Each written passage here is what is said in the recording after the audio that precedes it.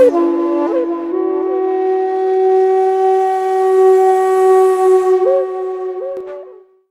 the artist, Johnny Montgomery,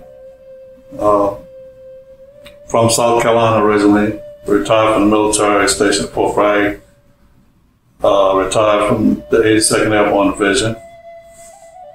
I took an interest in the Seminoles and the freedmen culture because I was born in South Carolina and I understand there was a lot of Gullah, which I'm a descendant on my grandmother's side and my dad's side. The escaped slaves that's from that area, I understand a lot of them went down to Florida and joined the Seminoles. So I learned a lot about John Horse as well. John Horse was an interpreter in Florida. He was a warrior.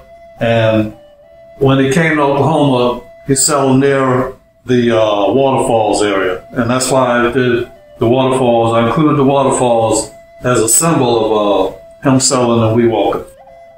John Horse went on to Mexico after he learned that the Creeks, they had to settle in Creek territory. So once they found out, John Horse and his group with Wildcat, another Seminole, Wildcat was a Seminole leader as well.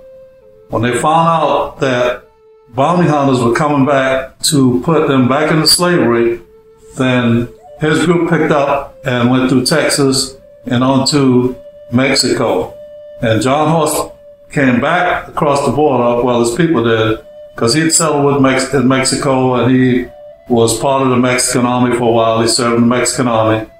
Some of his group came back and scouted for the U.S. Army. Were called the Seminole Negro Scouts. And some of their family members are still in Brackettville, Texas today. And some are still in Mexico. And that's the conclusion about John Horse painting.